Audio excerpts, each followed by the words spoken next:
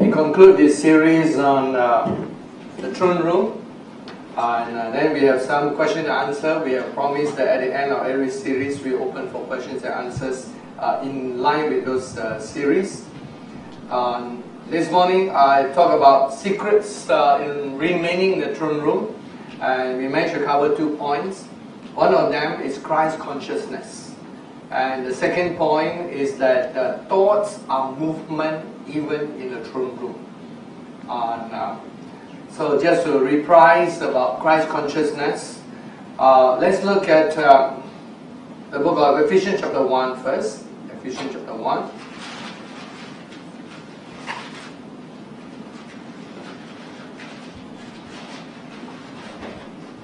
In Ephesians chapter 1, that's where God has placed us in His throne room. It tells us here, let's read from verse 3.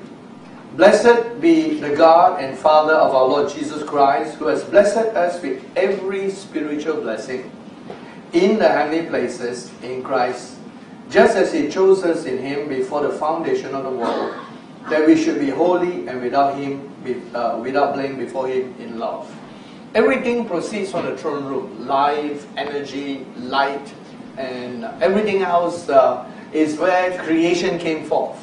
It's God who spoke and all creation came forth. And the throne room continues to be the center of the universe. There is a center of the universe. It is the throne room. Understanding the effects and the power that is inherent in the throne room, we realize that indeed every blessing proceeds from the throne room. Every blessing proceeds from the heavenly places. It is good for us to know that your blessings does not come from the east or from the west. Your blessings come from God. Promotion does not come from the east or the west. It comes from God. No doubt God may use different instruments in the natural, but if you lose sight of the fact that behind everything natural, behind your company, behind your business, behind any natural thing by which the resources have been harvested, in which your blessings came, behind every trading and buying, and all the various things that produce the natural wealth of this earth, all the other forms of wealth like ideas and all the other love, goodness and mercy, all these things are only instruments. The real blessing behind it is from God Himself. If we cannot see the connection with God, we become disconnected. And blessed are those who can see that their ultimate source of all their blessings is from God Himself, the heavenly place. Thus, when we access the throne room, remember, you're accessing the very source of life itself. Your life came from the throne room. It is Him that breathed life out. And we have shared in this throne room series how the life flow out was through the worship and praise in the throne room. Each time that in visions I saw that each time that the 4 creatures say holy, holy, holy is the Lord of hosts, there's another wave of light that flows up through the universe. It all continues to proceed from that. It is like the heartbeat of the universe is the heartbeat of praise and worship.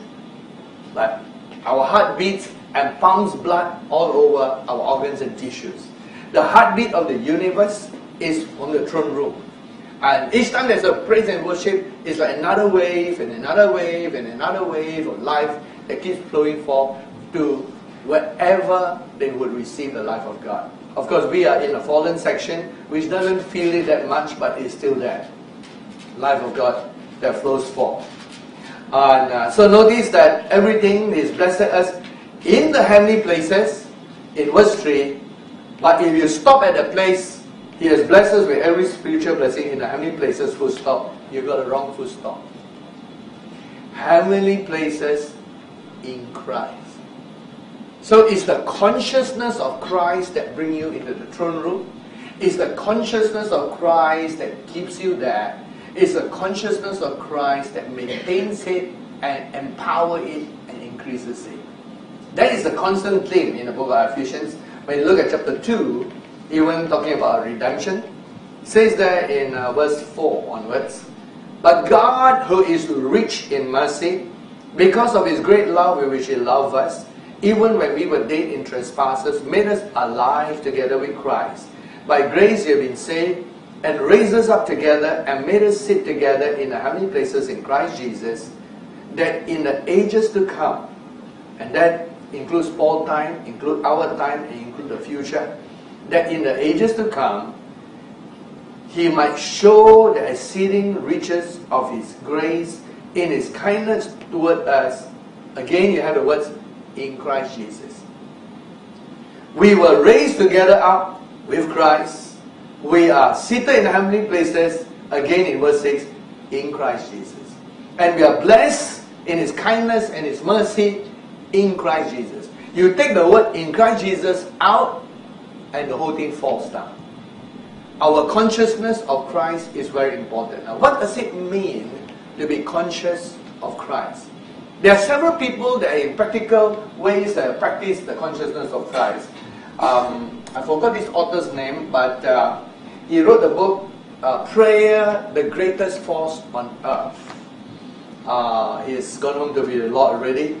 And in his book, he talked about how he practiced in his mind when he is not doing anything. Let's say when he's traveling on a train or doing mundane things that don't need the exercise of the mind or mental thinking, his mind would just repeat the words, Jesus, Jesus, Jesus, Jesus. Even that small little thing in his book, he talked about how powerful it was.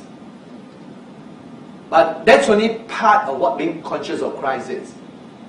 It's not just the sounds of the name of Jesus being repeated constantly. For him, in that book, it produced a very powerful effect. So great that he wrote a whole book about the importance of prayer, importance of the name of Jesus constantly resounding in your consciousness. That's one of the methods. There are other methods that involve, which are more closer to the biblical point of view. For example, like Ephesians chapter 5, you all know the verse, so I won't turn to that. In verse 18 and 19, it says, be filled with the Holy Spirit, speaking to yourselves. It says, do not be drunk in wine first. Then it says, be filled with the Holy Spirit, speaking to yourselves in psalms, hymns, and spiritual songs, singing and making melody in your heart. Now, notice the word, singing and making melody in your heart. That melody is Christ consciousness. It's the melody that is produced through the feeling of the Holy Spirit. When the Holy Spirit comes upon us, one of the first things that God enables us to do is to worship Him. It is prophesied in the book of Hebrews chapter 1 that Christ Himself will worship in us, through us. It says in Hebrews chapter 1 that He will sing praises in the midst of us. Quoting from the Old Testament in the book of Hebrews 1. And the word Him and He refers to God the Father and Christ. So what the Holy Spirit does is He implants something of the nature of Christ. What was it like when Jesus was alive on this earth for 33 years? What was His mental state? What was His consciousness? Part of it is He's always thinking about the Father. He's always thinking about the will of the Father. But there's another part of it. He's actually always worshipping. And we know that from John chapter 4. He says to the woman at the well, you worship what you do not know. The Jews worship in Jerusalem. Samaritans worship here. But the day will come when they will worship me in spirit and in truth. And Jesus, if He tells us to worship God in spirit and in truth, and He prophesied of a time that people will worship truly in spirit. Now remember, He was talking to the woman at the well in John chapter 4. Old Testament worship was based on a regular cycle. They have the morning sacrifice, the evening sacrifice, they have their festivities, their feasts, the 7 feasts. One of them actually is the fast, the Day of Atonement.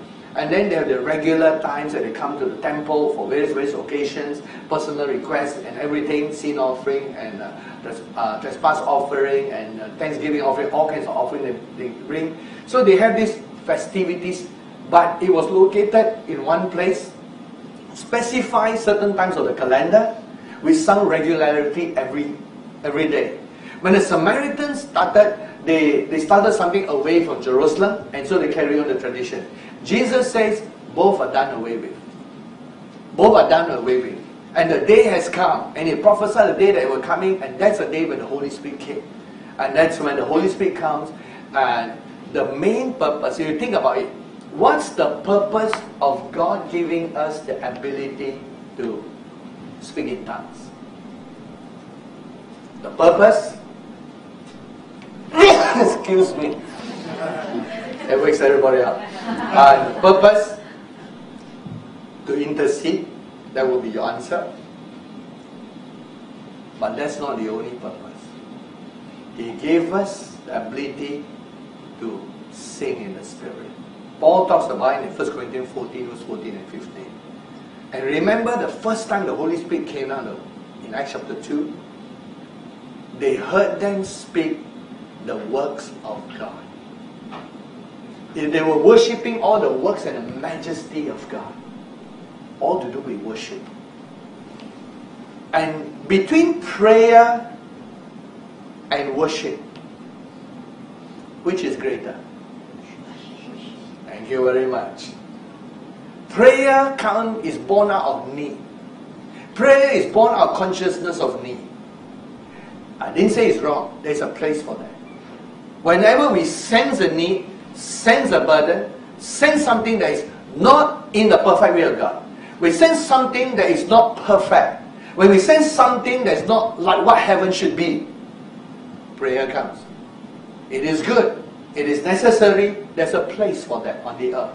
Because all things are not perfected yet. But at the end of all prayer, we are taught in the book of Philippians to give thanks. Even in prayer, we are taught to give thanks. And then there is worship. What we're bringing forth to you. The greater will always include the lesser. The lesser cannot remain in itself if it is to succeed. In other words, no prayer will break through if you never pray into thanksgiving. No prayer will break through if you never pray into worship. You know why?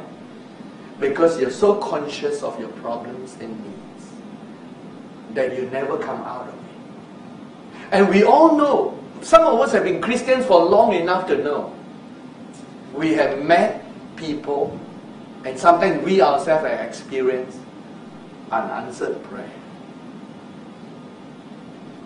And you ask the question, what is the reason for unanswered prayer?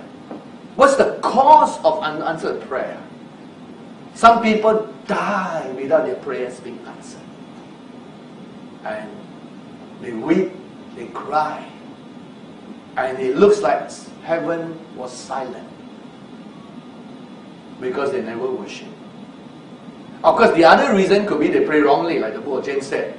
But here's the thing, even if you pray wrongly and you worship, you will in the end discover you pray wrongly and then pray rightly. But if you pray wrongly all the time, you will never discover it. Whatever we do, it must end in worship. So if worship is the greater thing, why not start here? And true enough, in Christian history, I'm always interested in Christian history, once in a while, some men and women of God discover something. So there was this guy who discovered, there are a lot of Christians who discover the power of prayer and all those things. There are a lot of very good books on it.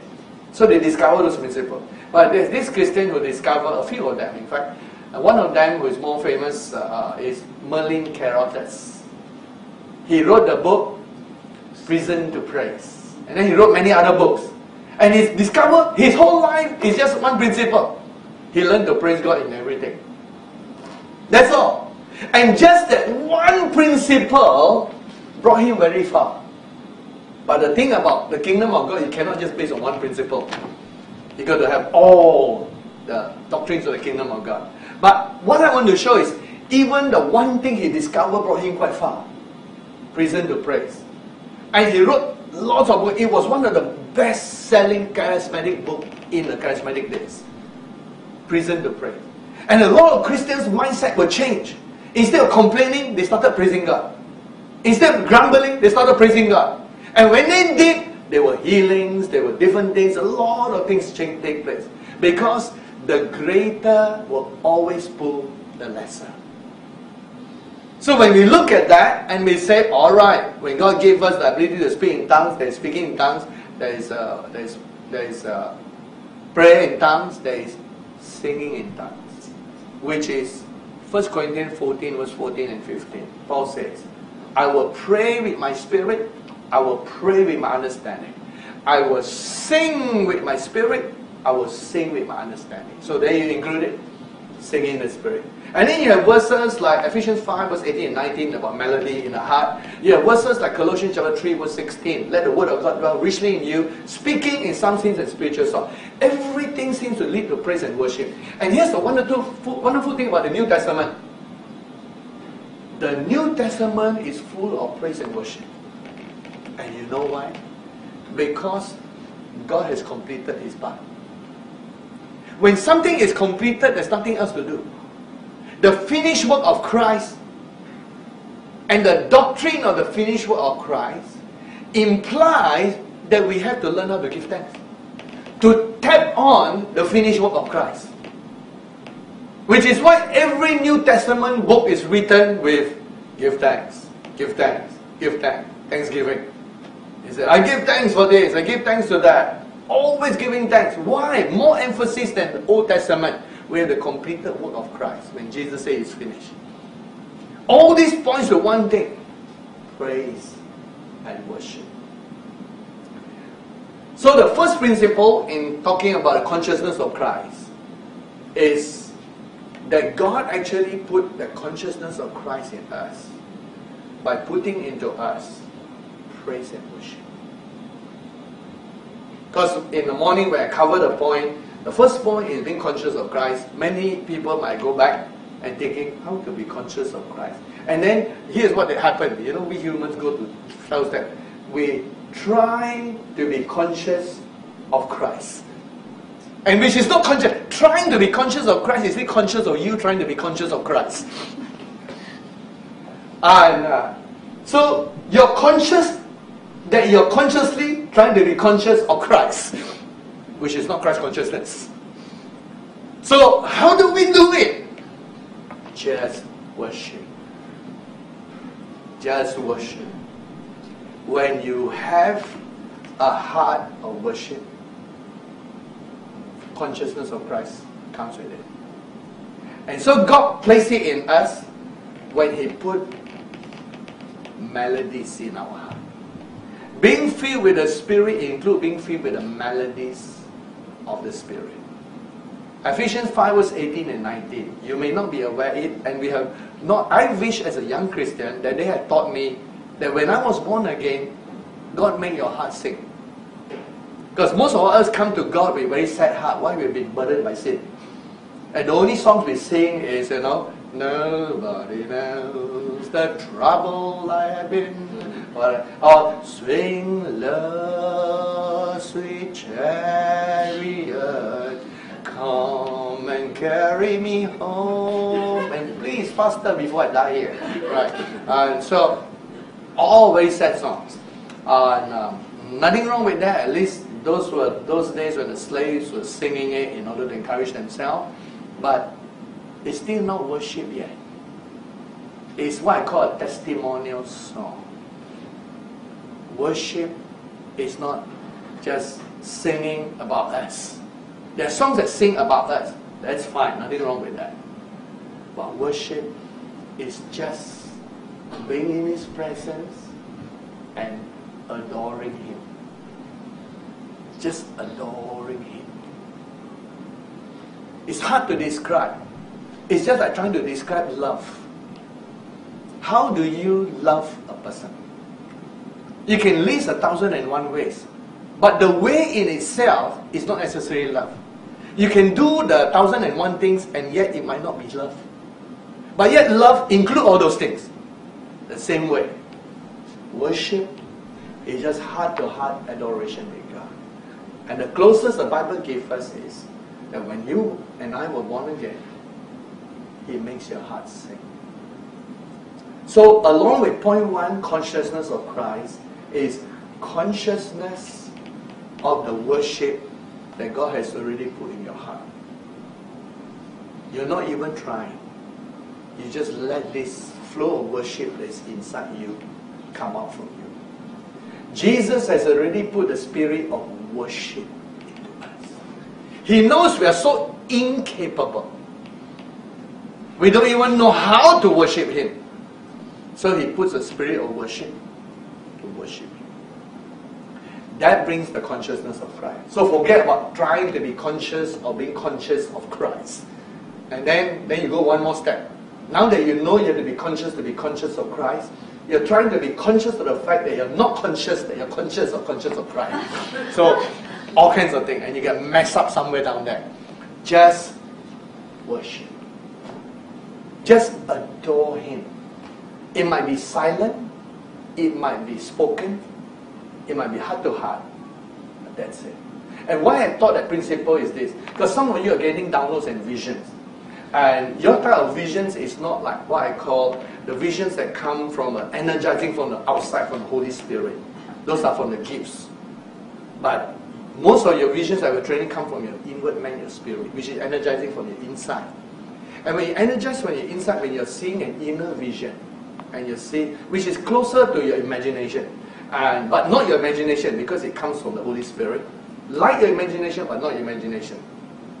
Some of you might find it hard, especially if you've never heard this kind of teaching before. But let me comfort you from the Christian point of view. Right? All Christians have thoughts. You have thoughts. If you are alive, you have thoughts right now. You think before you exist. You are. Some of your thoughts are from your own. Everybody say. Of course, there are some of your thoughts are from your own. Why you think all your thoughts came from the durian or somebody else like whatever? Right. Some of your thoughts occasionally come from the devil in the world. Okay, thank you if you ask something. The rest of you never know your heart. You have never been tempted from your entire life. Okay. So if you ever were tempted, you would have some thoughts that come to you. Those are not your thoughts. Those are temptation thoughts. Then some of your thoughts came from God. The Bible to show you. The Holy Spirit brings remembrance of the things that Jesus has spoken. So there's an inner process of thoughts that come from God. So even in the thought dimension, you got these three. The key is to differentiate the thoughts that come from God. From your own thoughts, from the enemies. And to constantly understand which one comes from Him. Which the Word of God helps to identify it. Because Jesus told in the Gospel of John chapter 14, 15, 16, when He talked about Holy Spirit coming, He says, the Holy Spirit will bring to your remembrance the things that Jesus has spoken. So the act of bringing the remembrance is a thought process. And then that is one verse, one section of words. Another section in 1 Corinthians 2, the last verse of 1 Corinthians 2, it says, we have the mind of Christ. Of course, having the mind of Christ would include the thoughts of Christ. Some of the thoughts of Christ would come to you. Right, that settles it. Now come to the other side. Your imagination is a part of you. Because some of you might have not used your imagination for a long, long time. All rusty, cobwebs, you know. And it looks like no more imagination. It died when you came from childhood into adulthood. And so, except there was no funeral service, so you didn't know it died. So, we all were born with imagination. Here's the thing. Some of your imaginations came from you. Some of your imaginations came from the enemy. Occasionally. Some imaginations come from the Lord. Can you see the logic of that?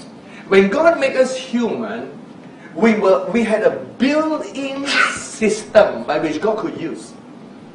But through all the years of living in sin and not being taught properly, we were not taught how to tune in when God speaks. We expect when God speaks, that every time when God speaks, the earth would shake, the winds would blow, the clouds would thunder, the lightning would show, angels would sing, and Then there was a booming, usually bass voice of God saying, I am now speaking, whatever. So we got all these things messed up. That is spectacular. It might be outside. God might do all those things, or send an angel, give a vision, appear to you. We forgot that the most mundane things of human life contain the spiritual. That God is speaking through your thoughts. That God is speaking in your imagination. And we already do a whole study in the Bible. The word yet, imagination in Hebrew is the word yetzer. We have a whole series on yetzer in our series. The word imagination is also translated as dianoia. In Ephesians chapter 1, verse 17, 18, 19, the eyes of your dianoia, which include imagination. And every time when the Bible talks about the word mind, when it talks about the heart, especially in Hebrews 8 and Hebrews 10, it uses the word dianoia. Remember, dianoia has eyes, which means it's visual. It's a visual part of your mind. Visual part of your mind, imagination. And so, God does speak in the imagination. I didn't say that all your imaginations are from God, because some are just your imagination. So don't say, thus said the Lord, I saw this cartoon figure came to me. Where got Bible verse? You know, don't care. Even if a Mickey Mouse says and quotes the Bible, that's not the Lord. That's some other imagination. You got everything mixed up, right? And so the thing is, we need to differentiate when it comes from God. And that's why in this training, we've been training people to recognize when the thoughts come from God, to recognize when the imagination comes from God. And from that tiny little place, we could train and develop so that your imagination can become the corridor or the language which God speaks to you. And people like Arion, whose visions I read this morning, his is from the inside. From the imagination, is grows and learns. So, your imagination is a place for God to train and for the Word to cleanse you. So, based on that, I'm talking about point one, the visions in seeing God, that consciousness of Christ primarily is worshipping God. Sometimes you are worshipping God, it is God's imagination coming to you, deposited by Spirit. You might think you might be seeing some things, your flesh, and you thought you saw some angel, you thought you saw a light, you thought you saw this. At first it's blur. But then with it comes thoughts. And those thoughts are, again, three areas. Not from yourself, not from the enemy, but they are thoughts from God. Every one of you have received thoughts from God. I'll point to some incidences. When you are privately reading the Bible sometimes, studying or whatever, you sometimes got an inner thought that seems to be explaining the Bible to you. Inspiration. Those are thoughts from God. And those are the still small voice that only you can hear in your inside, which is the voice of God. Learning to differentiate that voice is the skill to be led by the Spirit. And then occasionally some of you might see things that you thought, is that my imagination? And all of a sudden, some of it filtered in from the Holy Spirit. And we are teaching at this level where many people have developed their thoughts and their imaginations to be a corridor or a channel which God can speak through. And that's why I'm training those of you who already have started in that area. And when you are talking to God in the corridor of thoughts and imagination, whenever, point one, whenever the worship part of you stops, or you become conscious of your problems and all that, you stop seeing. In the early days, like this morning, because I used Arion as an illustration, anyway, Arion gave me permission to use him as an illustration. And Arion, when he first started in visions, you all met him in Madaba. When he first started, the first thing he saw me, he made an appointment, and in Madaba we had several people. I spent an hour each with them. And he lists down about 3-4 visions. And he said, Pastor, is this my own? Then I looked through and said, no, this is good. This part, all from the Lord. And then he told me his dreams part, you notice I didn't reply him, and because I said, oh, part of it mixed up with the soul, so nothing. But I pointed out which part was from the spirit. Then from there it developed. And among his first visions he saw was Elijah coming to him and talking to him about the Bible times. And he saw a vision of Elijah with at the brook and the crows coming to feed him. So he's sitting there. And then a few of these visions, among his early one, when he saw, he said, hey, this looks like Elijah. This is like Elijah talking to him and enhancing the Bible. Then as he's looking, then slowly the imagination started to fade. And it started to fade. Elijah says, you are fading. Instead of he said, you are fading. You know? And they seem to know you cannot see them also. And then a few times after that, because he's actually a full-time working person, I think in the finance, he got bogged down with natural things or whatever. Then he tell me, not much, cannot see much. And it is true. Whenever you're bogged down with the earthly things, this process stops. Which is why I'm teaching at the level of those of you who understand how to maintain. You must be free from the natural thing. And you always guard a heart of worship. Nothing shakes you from this heart of worship. Whatever you do. And with that, anytime the downloads come, it can come to you.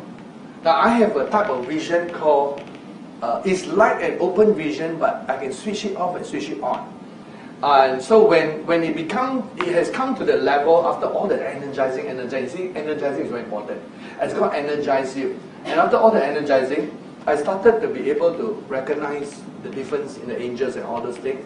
So it's very funny because when I started being able to become aware of the angels and see them, so I was like reading, and then towards my left, this angel comes and then look at me here, like this. You know, like standing from the back and then look at me like that. Then I was reading and my eyes go upward and say, I can see you. But we had just talked in thoughts. Said, I can see you. And then the angels went, oh, you can see me. Said, I can see you now. And so it's like they test whether you can see them. And so that was some of the first early encounters. And then I could recognize and describe, I have descriptions of all the different angels, what they look like, and all that, and their dialogue, and all those things. So some of you are beginning to have that, and like I say, you go to your Bible school in heaven. The key in point one to maintain that attitude is Christ consciousness. Christ consciousness. The principle is Christ consciousness. The method is worship. Being in a worshipful heart keeps you there. So whatever goes on in your heart is going to affect you. And then in my point two, I talk about how thoughts are energy. Which means that when you are having a download, any wrong thought that comes to you feel very disruptive. Your mind must have a type of rest, I call that a rest. Thou wilt keep him in perfect peace, whose mind is stayed on thee. From the book of Isaiah. Thou wilt keep him in perfect peace, whose mind is stayed on him. So the mind and the thoughts must also be at rest. If your emotions or your thoughts are disruptive, the downloads are going to be very difficult. There has to be a type of peace and rest. And that is the principle. How you receive and achieve that, there are different methods. So for that second point, let me point to some scriptures. Let's start with Philippians chapter 4. Philippians chapter 4.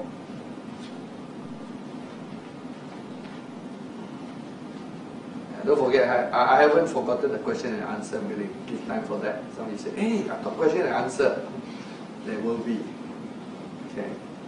Philippians chapter 4.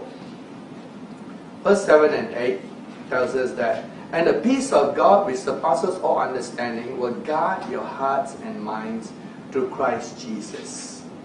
Notice that there are two areas. It guards your heart and it guards your mind. You never thought about peace as something powerful enough to guard both heart and mind. But that's the basic teaching that the peace of God can indeed guard heart and mind inside you. The word guard actually is like forming a fortress, like a fortress around you, so that nothing can enter. That's why I say during the time when you're in a throne room, if anything disrupts and your soul is too active and not at rest, you have to enter the rest. Then you can feel yourself, even though you're technically in the throne room, you get pulled down to the earth. And you come out of the consciousness of the throne room. So those two principles I taught this morning is to maintain your perspective in the throne room. And even the verse that I just quoted was Isaiah chapter 26 verse 3, that God will keep your mind in perfect peace. God will keep your mind in perfect peace. The mind that is stayed on Him. That's from Isaiah 26 verse 3. Let me look at some of the Hebrew words here. Okay, that one doesn't have it there. Sama, to take hold. The word stay, the mind that stay on Him is the word to take hold. Mind that is held by God. And here in Isaiah 26 verse 3, you know the interesting thing is that the word mind is yetzer, imagination. So perfect peace must be there, and the mind must be at rest at the throne room, so that God could dialogue with you. God does wonders. So I wanted to complete those two parts in this second service, just to tie up what we had started this morning, and then just to add a few little things to show that basically it all comes to the condition of your heart and of your mind. Condition of your heart and your mind for God to relate us. The whole Bible is about heart and mind. There are many verses that say, renew your mind in the Lord. And Romans 8, that when you set your mind on things of the flesh, you produce death. On the things of the Spirit, you produce life and peace. And from the time of the Old Testament, all the time they're talking about, sometimes their mouth worship God, but their heart is far away. And God wants them to have the heart of God. In the end, like sometimes they find in David a man after his heart. And then he began to prophesy about time coming in the book of Ezekiel when he will take away the heart of stone, give us a heart of flesh. Come to the New Testament, he gives us a new heart. And it tells us in Hebrews chapter 8 and 10, this is the new covenant. He will write His laws in our heart and in our mind. He put His laws in our heart and in our mind. Hebrews 8 and Hebrews 10, the new covenant. It all has to do with heart and mind, heart and mind, heart and mind. You cannot run away from the fact that heart and mind are important. Do you know that the whole planet was flooded because the heart and mind of the people were not right? Not only their actions were not right, Genesis 6 says, God saw the imagination of their hearts, that it was constantly wicked. Their works were wicked, and there was more wickedness coming, and God judged the world by a flood. The whole Bible story is a story of heart and mind, heart and mind, heart and mind. This is the true thing. I'm not talking about physical heart, but it's talking about the heart that is inside us. Blessed are the pure in heart, for they shall see God. Matthew 5 verse 8. Nothing to do with the physical heart. The heart has to do with the source of your thoughts and your imaginations. The source of your consciousness. That's where your heart and your mind is. And we are finishing off a book called Spiritual Man, Book 2, which is like part 2, book to finish off Watchman Nee wrote a book, The Spiritual Man. So I have one called Spiritual Man and Book 2, which continues from his. And so we describe what is heart, what is mind, and all the divisions, the 6 divisions that it has, we redefine it. And we take the new things about defining what the heart is. Kenneth Hagin defined the heart to be the spirit man. And then Watchman Nee defined the heart to be 3 parts soul and 1 part spirit in his spiritual man book. Include emotions and will and intellect plus the conscience. So he included that part. And we in my book too, I mentioned that the heart basically covers all of your inner man, your spirit and your soul. And that's why sometimes the word heart seems to refer to the soul side when it is the bad one. So the spirit and the soul consist of where your heart is, the true heart. And so everything in this life consists the heart, the mind, the soul, the spirit. The body, we will get a new body when Jesus comes again. But it's the heart and the soul. So I give one illustration and I ask one question. And let's look at the book of Numbers. Let me show a bad guy first. The bad guy. There are many stories, but I will just give a few illustrations and then we move on from that. In the book of Numbers, in the book of Numbers, there's this story of Balaam. So if you have your Bible to the book of Numbers, I give you the chapter 22. Numbers chapter 22. Suddenly, this guy called Balaam. Balaam in the New Testament became a picture of someone who merchandised the anointing. Someone who used a gift of God for money. And so not a good example, but I got a little question to ask after I read this story. So there is Balak, who is the bad guy, and he wants to fight or rather destroy the Israelites. So he got this bad intention. And in those days, before they do it, they need a seer or someone to pronounce a blessing or a curse. So he wants to hire and pay money to Balaam, who, very strangely, Balaam could hear God. He was not listening to the devil. He could hear God. God spoke to him. In fact, when he prophesied, it was a good prophecy in the end that came out. So we know one thing, Balaam could hear God. But whether he was for God, in God, renewed by God, converted by God, that's a different question. He was not.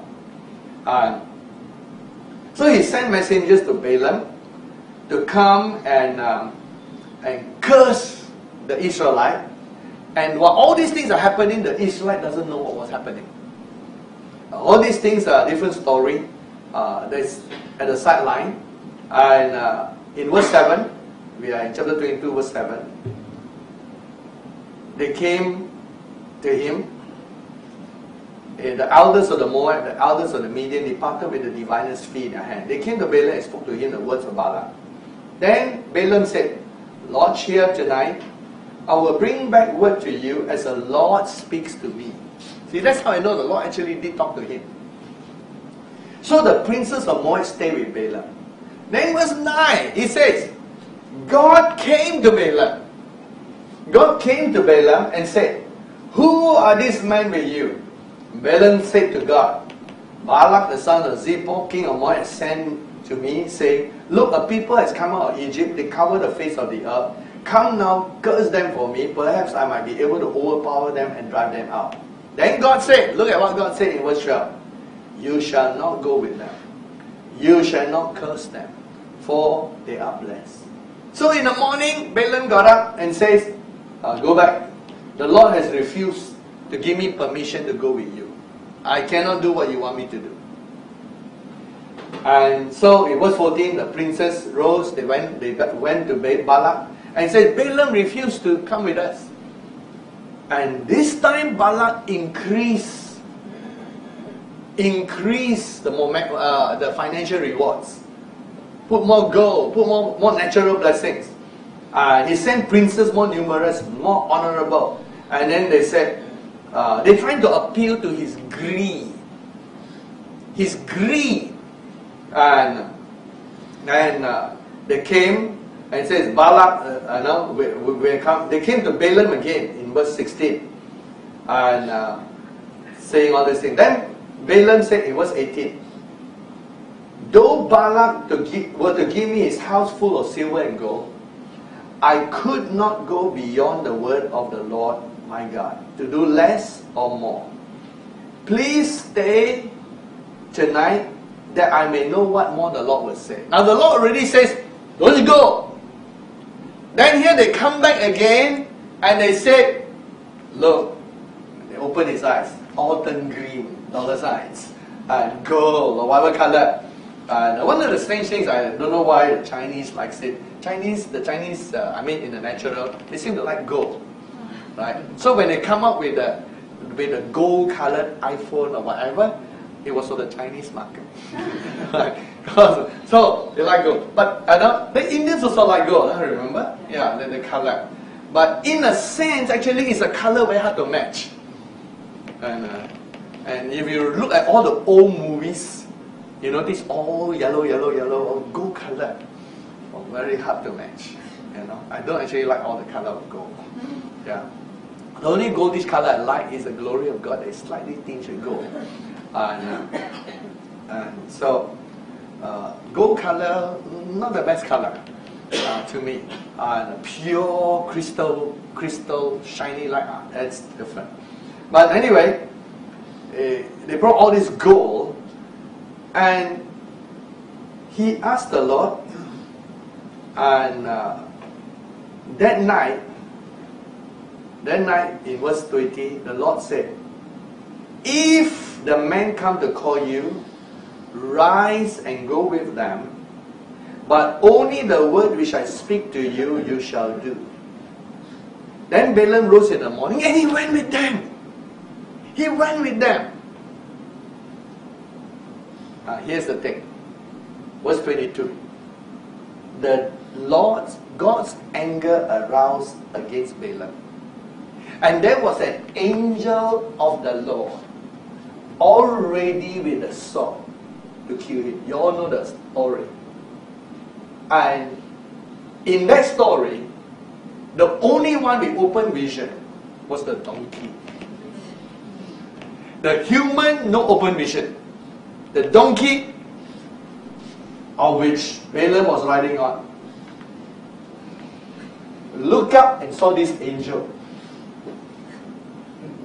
Balaam looked up and saw nothing.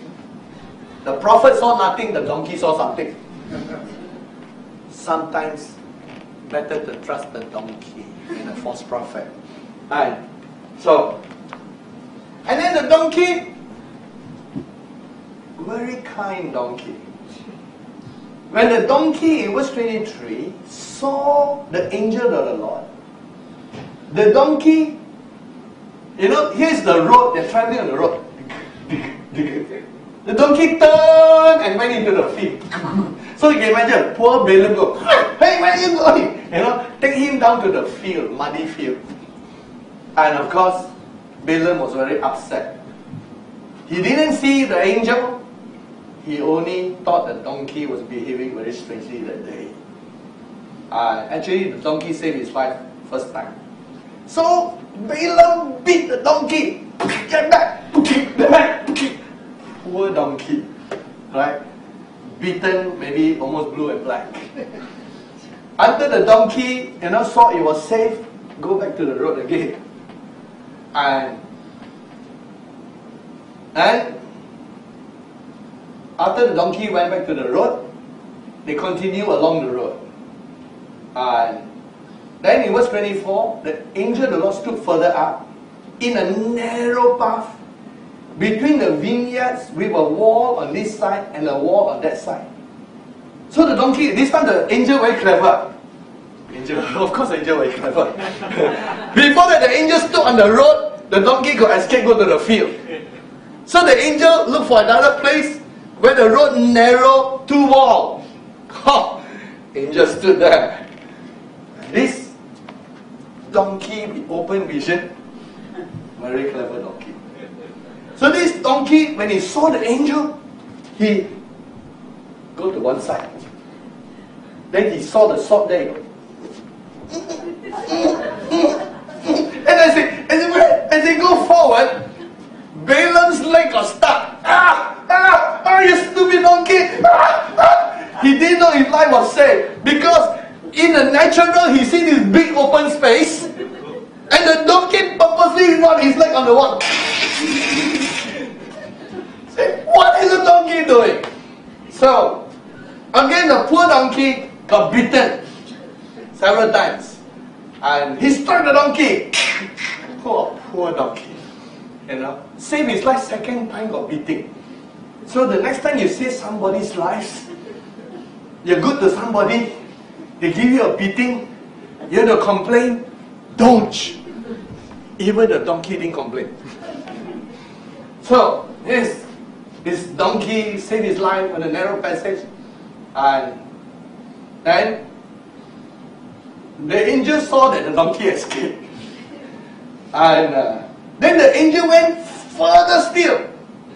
And this time it was so narrow, no place to go.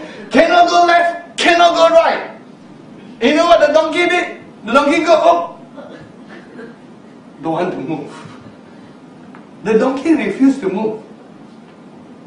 The donkey just laid down. Boom. And Balaam said, what kind of donkey is this? Get up! And then he beat the donkey. When he beat the donkey, and this time Balaam was angry, then this donkey, open vision not enough, open mouth, speak human language. And I like the old King James.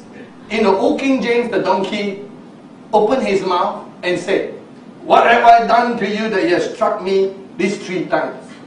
And the old King James, Balaam says, nay, because you abused me. So the donkey spoke in English. Balaam said, nay. He gave a donkey. And he said, because you abused me, I wish there was a sword I could kill you now. Oh, poor donkey, nearly got killed for saving his life 3 times. And then the donkey, very clever donkey also. So not only the donkey got open vision, donkey got open mouth to be able to speak human language. Donkey got clever brain. He reasoned. He did. And that's where he says, am I not the donkey you have ridden ever since I became yours on the first day? Have I ever done this to you? And that's what the old King James, Balaam said, nay. And verse 31, the Lord opened Balaam's eyes and he saw the angel already. Then he realized the donkey did him a favor. Today, Balaam is in hell and the donkey is in heaven. Animal paradise, anyway. So, nice donkey. Hey, by the way, I've seen a donkey in animal children's paradise. And so, the next time I go to heaven, children's paradise, ask to see this donkey. Yeah, got a long story to tell you. My question to you is this. The first time God says, don't go. Second time God says, you can go and follow them, but only do what I say. Say what I tell you to say, nothing more. But after the second time, since God himself said you can go, then why is God angry and putting the angel to kill him? Doesn't God contradict himself? Right? God just told him, the second time that Balaam asked, should I go with them? And then God says, go, but only speak what I speak. What I let you speak. He just said go, and then there was an angel there that wanted to kill him because he went. Now, for you to answer, why did God put the angel there to kill him when God just said you can go, but you will only say what I said? Because you go for the money, then you will speak what God. Okay, he go for the money. He go, but he didn't go for God. He still go for the money. Yes. Then he will speak what God wants. He didn't speak anything yet. But God knows intention. God knows his heart. Ah, so Binaya, you're getting very clever. Excuse me, although I'm present. Okay, good confession. Okay, that's a good answer. Now, here's what happened. God saw his heart. When he was going, see, everything is in the heart and in the mind. When he went, his heart was not right. When he went, his heart was still secretly hoping he can curse them. He can curse them. And God put an angel there because God knows his intention. See, that's a part of the point. Intention. Sometimes we hear God's word, we seem to obey, but our obedience got different intention. And this is the thing I have found about God. He acts even based on what's in your heart and your mind when your action hasn't come out yet. I can prove it in the Bible from Genesis 6. He already acted even when man's imagination was wrong. God doesn't always wait till the action finish. God acts even before he comes. Sometimes he acts very far in advance. Remember what he told the Joshua generation when they are about to go in. Moses says, I know what's in your yetzer. God said, I see their yetzer, that in several generations they will turn against me.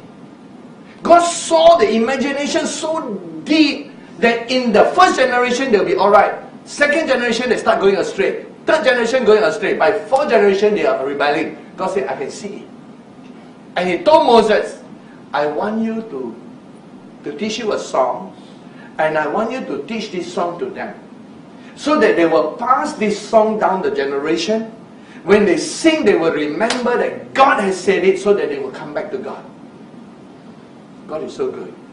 He acts based on intention. And in the story of the old prophet, young prophet in the book of Judges, in the beginning of the book of 1 Kings, when King Jeroboam had broken up from Rehoboam, who is Solomon's son, and took 10 tribes with him, he built a false altar. At the building of the false altar, God sent a young prophet. And the young prophet prophesied, but then God told the young prophet, you must not eat or drink until you get back and go by a different way.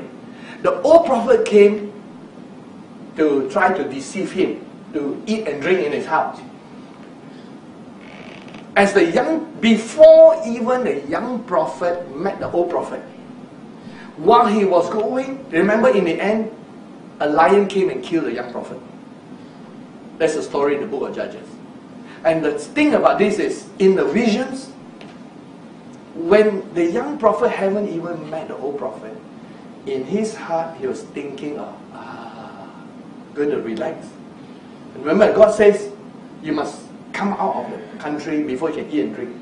He's already thinking, job over, I don't want to relax already. When it's actually not finished. When he was even thinking about that, before the old prophet came and deceived him, the lion that was to kill him was stirred. That very moment. That is why Paul says in the book of 2 Corinthians 10, the battleground is in your thoughts. And Jesus said thoughts proceed from the heart also, not just from the mind. There are thoughts that are in your mind, there are thoughts that are in your heart. The one in your heart is actually deeper. And Paul says, this is spiritual war. It all revolves around the intention of the heart and the thoughts of the heart. If you intend to do the right thing, God will really start blessing you. You intend to do the wrong thing, things will really start changing. That's how fast the spiritual world reacts. That's why I said that in the spiritual world, thoughts equal actions. We don't realize it because we're in this natural world so much. But in the spiritual world, thoughts equals actions. Thoughts in the heart, thoughts in the mind. We have to guard our thoughts, guard our mind. In 2 Corinthians chapter 10, let me turn to that and close this part and then open for questions. 2 Corinthians chapter 10, I'm going to wrap this part about the throne room. When you deal with throne room area, you're dealing with your heart and mind. Blessed are the pure in heart, for they shall see God. That nothing to do with the gift of the Holy Spirit.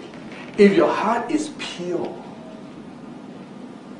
if man or woman remain in the purity of heart from the day you were born to the day you grow up, you will have visions of God. And then when you, talking about the negative thing, talking about positive thing now. When you just believe with a simple heart, it opens more things for you. Everything has to do with the heart, but let me quickly read 2 Corinthians 10 first. And it says here, 2 Corinthians 10, verse 3 to 6. For though we walk in the flesh, we do not walk according to the flesh. For the weapons of our warfare are not carnal, but mighty in God for pulling down strongholds, casting down arguments and every high thing that exalts itself against the knowledge of God, bringing every thought into captivity to the obedience of Christ. Notice the word. Not just one or two thoughts. Every single thought. And the context is spiritual warfare. Every thought. And thoughts proceed out of the heart. Thoughts proceed from our mind. In the book of John chapter 1, is a positive side. And Jesus, when he began to recruit his disciples, one day he came to Galilee in verse 43, John chapter 1 verse 43. He found Philip and said to him, "Follow me." And then verse 44, Philip was from Bethsaida, the city of Andrew and Peter. Philip found Nathanael and said to him, "We have found him." They were excited because they found the Messiah. "We have found him, of whom Moses in the law and also the prophets wrote, Jesus of Nazareth, the son of Joseph." And then, while Philip and Nathanael were talking, Jesus was not present. Nathanael said, "Can anything good come out from Nazareth?" Philip said to him, "Come and see." And so finally Nathanael came with Philip to Jesus. And without one word spoken by Nathanael, in verse 47, when Jesus saw Nathanael, Jesus says, "Behold, an Israelite in whom is no deceit." Wow, he saw him, x-rayed him, saw his heart. He saw his heart. Then Nathanael in verse 48 says, "How do you know me?" And then Jesus gave him a word of knowledge. "Before Philip called you while you were under the fig tree, I saw you." He was stunned. Nobody knew he was under the fig tree. Nobody heard the conversation between he and Philip. But Jesus knew everything. And so, just those little bit of word of knowledge, he believed. And he says in verse 49, "Rabbi, you are the Son of God." This is way before Matthew 16, when they say, "You are Christ, the Son of the living God." Nathanael was the first one to confess, "You are the Son of God. You are the King of Israel." Because that is the way the Jewish recognize the Messiah, the coming King. Now, his heart believed. His heart was without deceit. Always simple, childlike faith. You know, immediately God blessed him. Immediately, Jesus said, verse 30, verse 50, "Because I said to you, I saw you under the fig tree, do you believe? You will see greater things than this." And he said, "Most assuredly," when Jesus said that, it's surely, surely. Actually, the Greek word is amen, amen. "I say to you, hereafter you shall see heaven open, and the angels of God ascending and descending upon the Son of Man." He hasn't got all these things yet, but he already got this blessing. You know why? It's the law of intentions and heart. I give you the bad guy, I give you the good guy.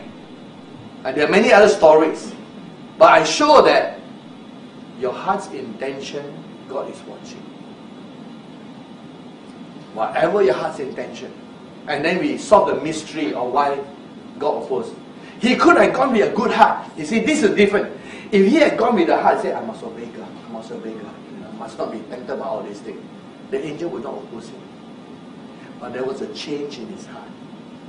He was still trying to find a way to do the wrong thing. God heard it. Your thoughts are louder than your words in the spiritual world. Your intentions scream with a loud voice. You cannot hide. Thus, it is important when we talk about the throne room. Blessed are the pure in heart, for they shall see God.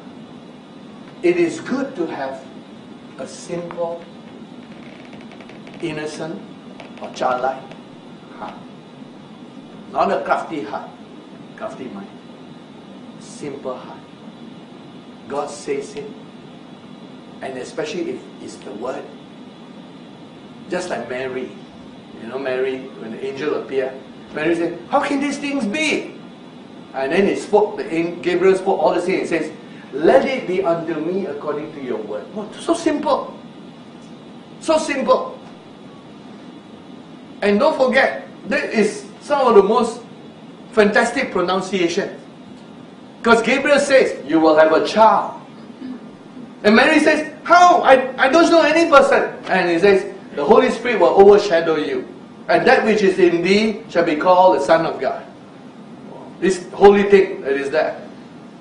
Mary says, let it be unto me according to your word. Of course, she's speaking to an angel. And in the end, she was already engaged to Joseph. Joseph actually found it hard to believe. Because in the story in the Bible, in the book of Matthew, Joseph was still thinking how to put her away. I mean, how to believe this fiancé of yours saying, virgin birth. Correct? In a human way, it had never happened before, and it will never happen again, by the way. So don't anyone come and claim some virgin birth. It's not of God. How to believe? Simple faith. So what Matthew this Joseph thinking in the Gospel of Matthew, well, how can I love her still, but I don't believe. I find it hard to believe. This is against all the natural laws that he knew. And then in the end, while he's thinking of how to put her away quietly, so as not to shame her, the angel had to appear in a dream. So he thinking, and then he falls asleep. Then the angel says, basically the message was, don't put her, this is of God. And he woke up, he said, oh, all right. But the fact is, Mary's faith is so simple. Joseph's faith needs a bit of undoing. Too much thinking. When God is moving, it's just simplicity. Now, we have closed this series on throne room series. We'll start the new series in 2 weeks' time and come back. Signs and Wonders series.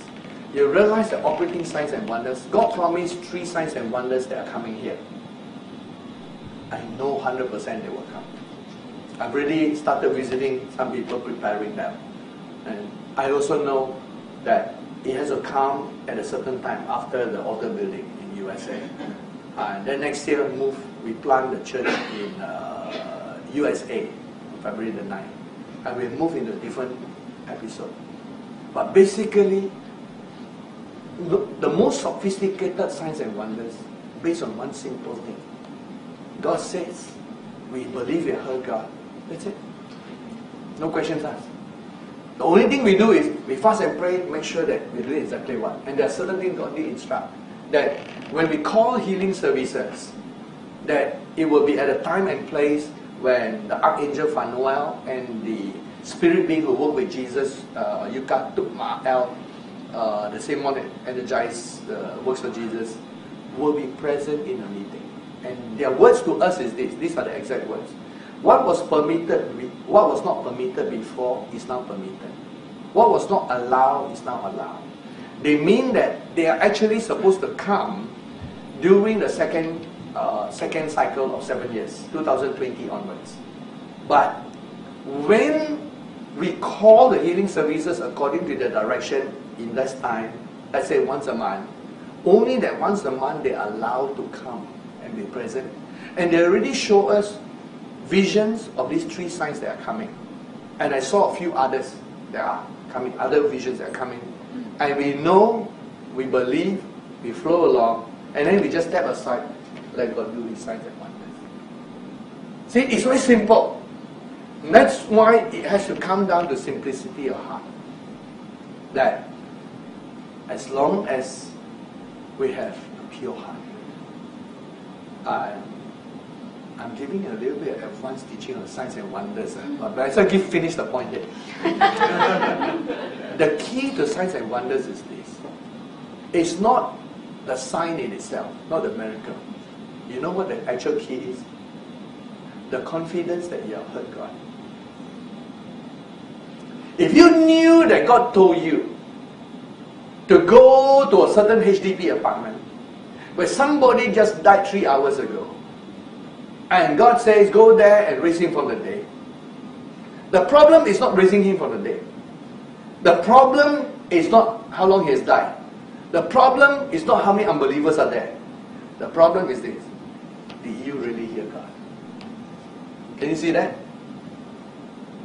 You see, can see where the problem is. The whole issue is whether you have heard God correctly.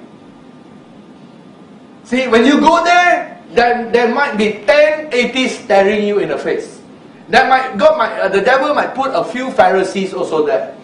And then the family might have started the funeral service. And they already started crying. And the coffin also. Undertaker, plot, all that, crematorium, all book. All those things don't stop you. As long as you knew that you heard the Lord. See how simple it is? And you're not even worried about how to raise him from the dead.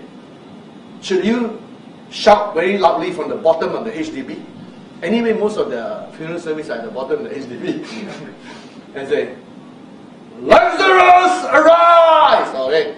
Dan Abeng, arise! No? Or should you go very softly, like Peter did in the book Acts chapter 12 and says, Peter, arise. That one secondary. The main thing is, do you hear God? Because the methodology, if one didn't work, you keep doing until it works. Actually, if you really hear God, you will know exactly what to do. But the main thing is, did he hear the Lord? And if he did, the whole thing rests on this. Your confidence in what the Lord said. Faith is very simple, correct? So whether it be growing a new arm or leg, or healing of a tiny little flu, it is whether you heard the Lord. And you're confident you heard the Lord. And you're confident you heard the Lord will back you up. Signs and wonders in its pure simplicity is faith in the spoken word. Faith in the spoken word.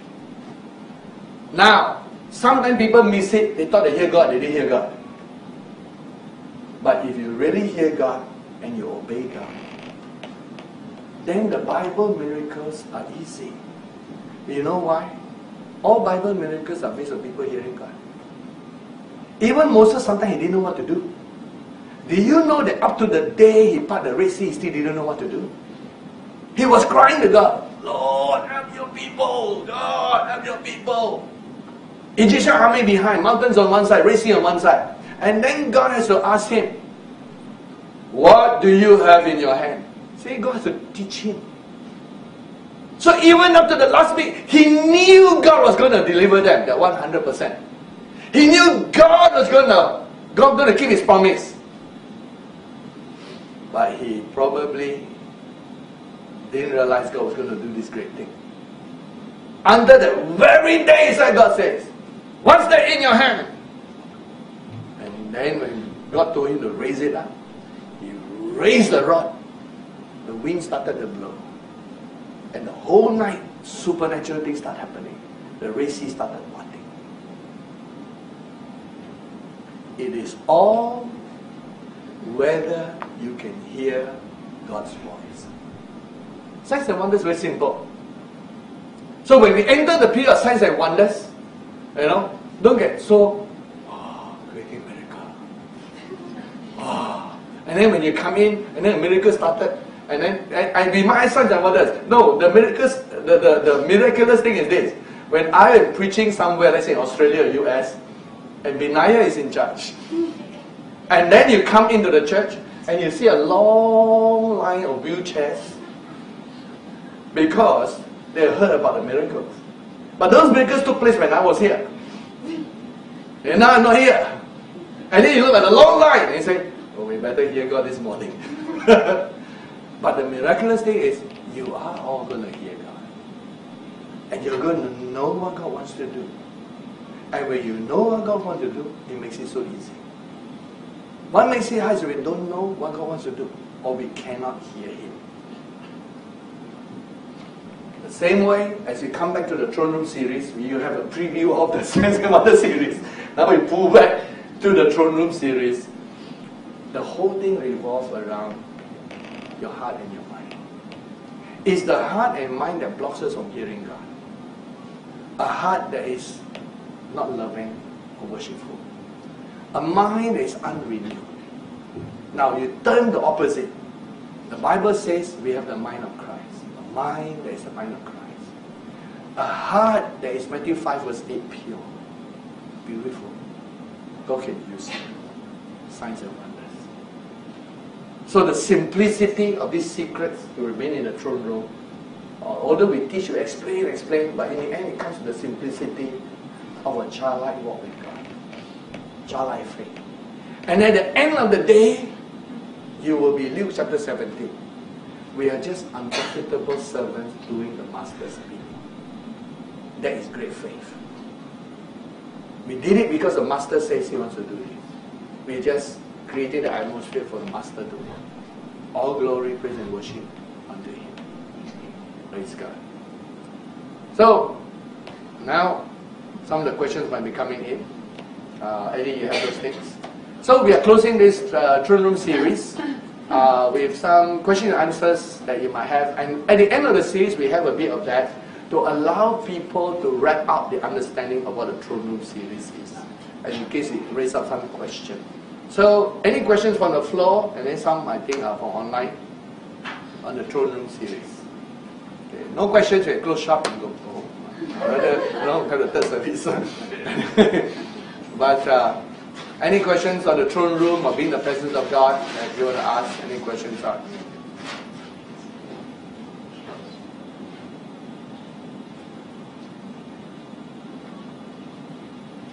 Throne room series, no questions? Anybody? There's a question floating from you.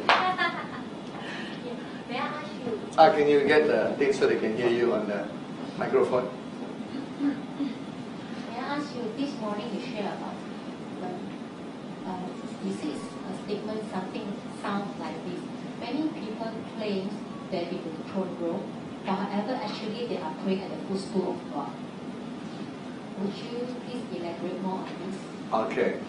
So, in the book of, so the question, I'm sure you all heard it, many people claim to be at the throne room when they're actually praying at the footstool. In the book of Revelations, chapter 4, Revelation chapter 4.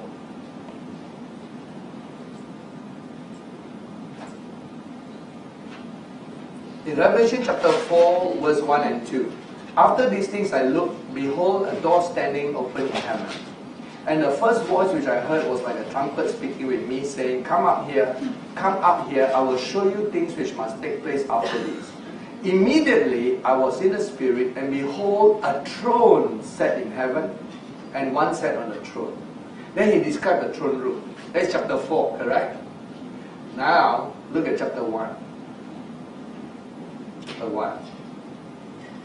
In chapter 1, John says, in verse 10, I was in the Spirit on the Lord's day, and I heard behind me a loud voice as of a trumpet, similar thing, saying, I am the Alpha and the Omega, the first and the last. What you see right in the book, send it to the 7 churches which are in Asia, to Ephesus, to Smyrna, to Pergamos, to Thyatira, to Sardis, to Philadelphia, to Laodicea. Then I turned to see the voice that spoke with me. Having turned, I saw the 7 golden lampstands. In the midst of the 7 lampstands, one like the Son of Man. And then he described what the Son of Man is like. Here's my question. My question is the answer to your question. What is the difference between chapter 1 and chapter 4?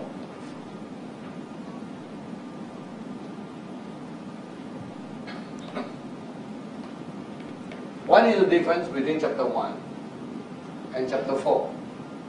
Right? Both sides you see visions. He talked with Jesus.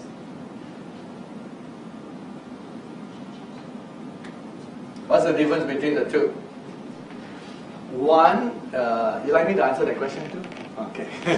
Are you going to answer that question for me? No? Okay, right.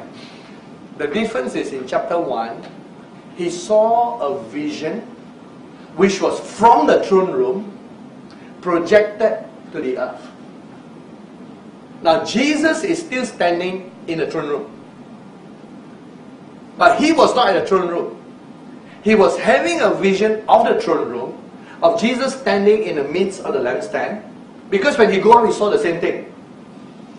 But he was having a vision of the throne room projected to him while he was in the body. In chapter 4 he was taken up into the spirit world itself. And that's the difference. One is having visions of the throne room while you're on earth. Of course, every time you pray, you're praying to the throne room, correct? Where else do we pray to? Like face Jerusalem or face China or face Antarctica. Right? When you're praying to God the Father. So you are facing the throne room. And you are on the earth. And your prayers are still heard in the throne room. You might even have visions of different parts of the throne room. You might even have visions of God sitting on the throne. But it's you seeing the throne room, but not at the throne room. Then in chapter 4, he was taken to the throne room. Two different things. And let me tell you a few differences from the experiential side. Number one, the level of God's presence and holiness was different. I know, because when your spirit is taken to be there, your spirit cannot go there unless it's clean of certain things. Clean of certain worldliness. Which is why a lot of people see the vision, but they are not up there experiencing it, because too much weight. The weights that pull them down. Too much worldly things pull them. Not to say, and we're not talking about sin or anything, we're talking about weights that beset us. Just too much worry about this world. Too much concern about this world. This world dominates the thinking and the heart too much. And so, and God didn't pull you up, although He could, and not in any way, because you will feel very uncomfortable there. So He leaves you there and He comes to you. The other, He brings you up to Him. The level of presence is different. The level of energy is different. The level of holiness is different. And the interaction is different. Now, let me illustrate with something different.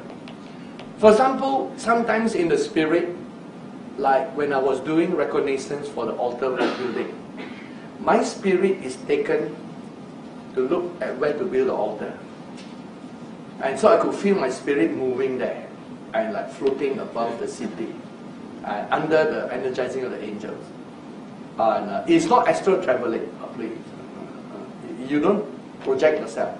It's just like you yield to God and ask God to show. And God got two ways to show you. Either you go, or He can bring the picture to you. There's two ways to do it.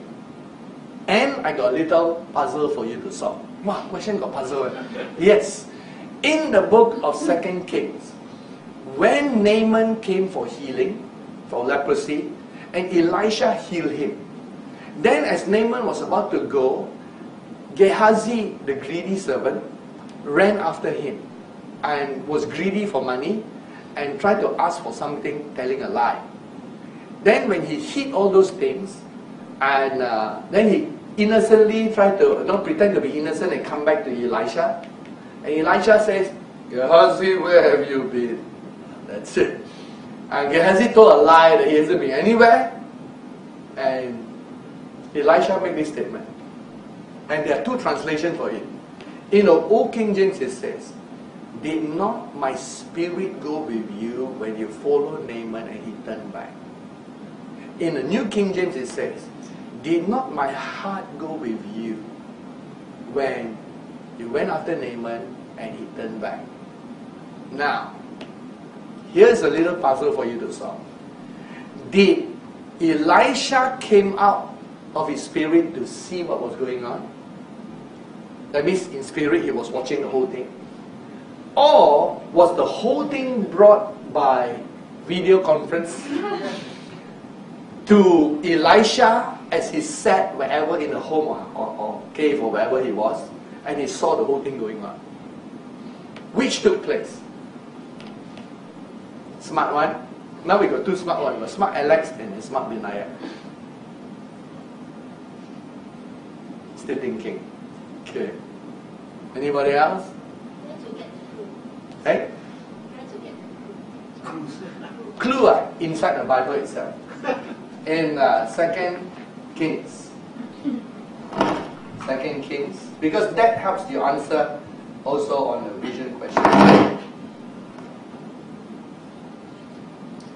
2 Kings. And happens in chapter 5. 2 Kings chapter 5. It says in verse 26, did not my heart, in this New King James, so it says, did not my heart go with you when a man turned back from his chariot to meet you? And Old King James says, did not my spirit go with you? 2 Kings 5:26. Your answer is that. Right? His spirit went? Anybody else?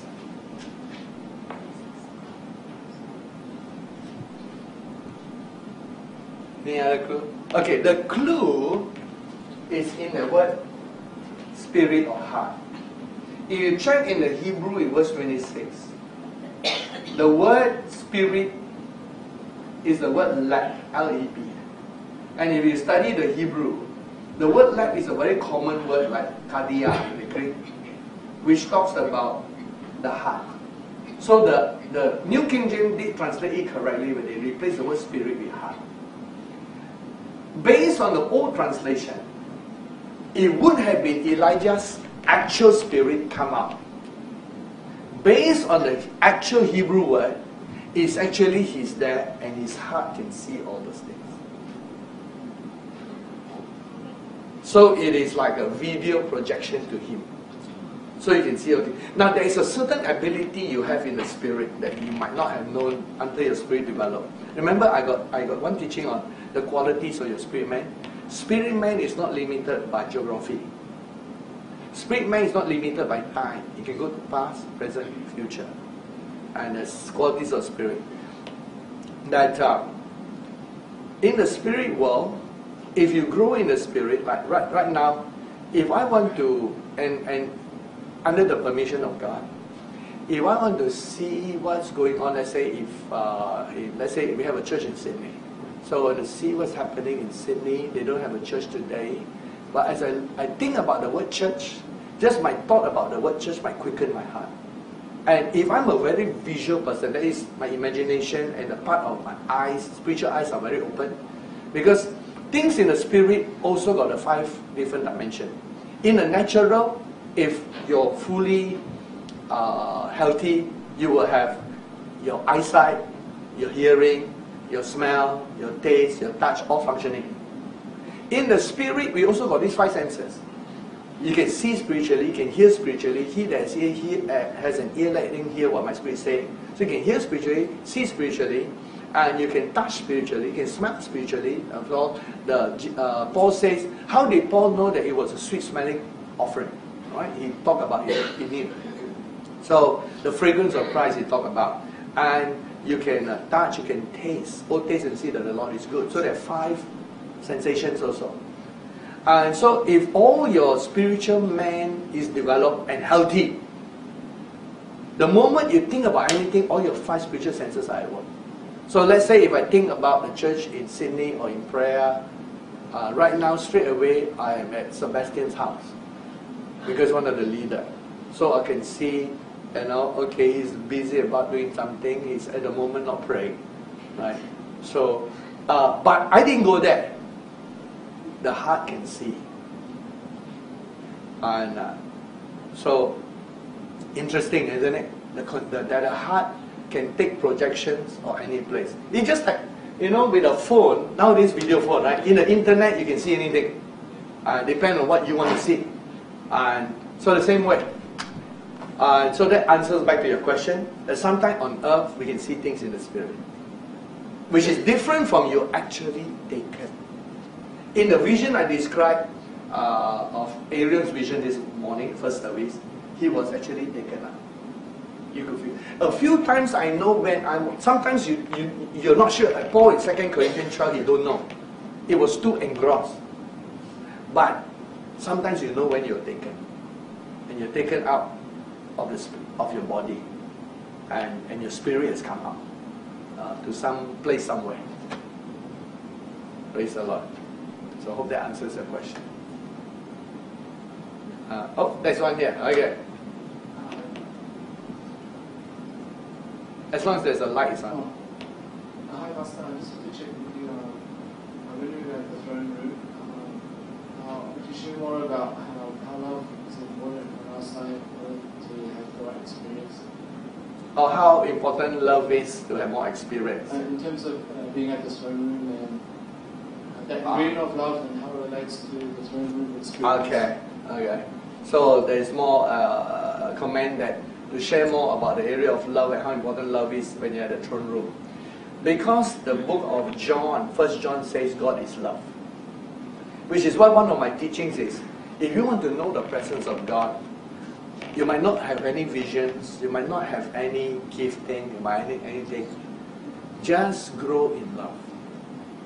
Because if God is love, like 1 John says, the nearer your heart is to love, the nearer you are to God. The further you are from God, then the further you are from the concept of love.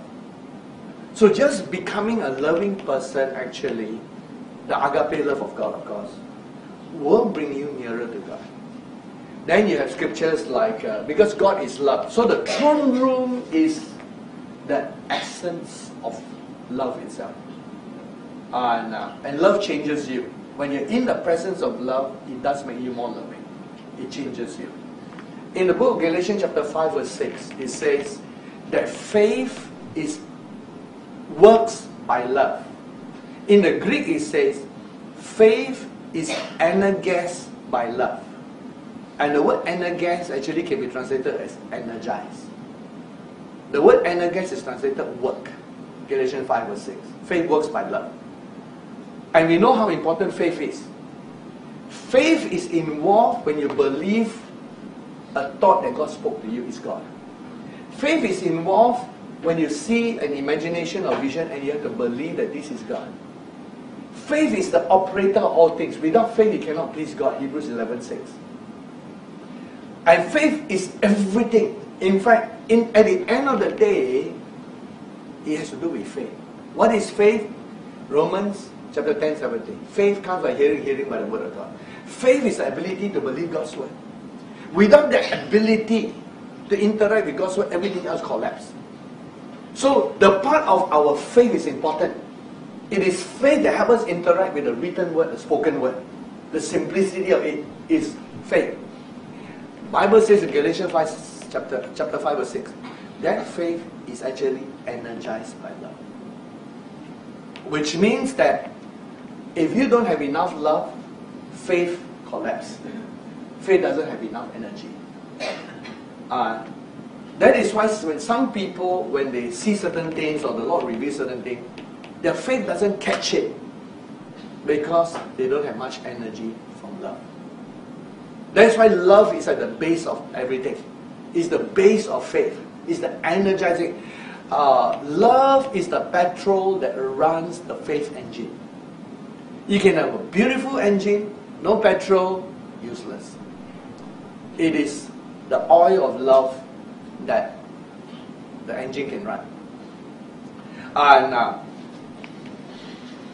so the more we allow the love of God to change us, and true love of God empties ourselves of self. The only way for us to stop thinking about ourselves is to start thinking about God and others. If you try to stop thinking about yourself, that doesn't work. Like I tell you, try not to think of anything. You will still think of something. The only time you stop thinking about other things is say, now think about a dog. And then straight away you're thinking about dog, you stop thinking about cats.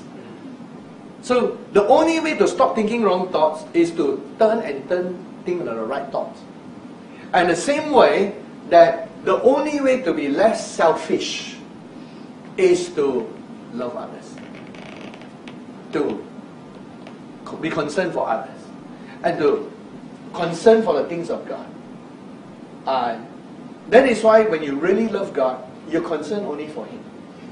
That means you're not concerned even for yourself. Even if you're without food, clothing, shelter, and you're half dead, dying also, never mind, Lord, as long as I still love you. That attitude God loves. Then He can work straight through you.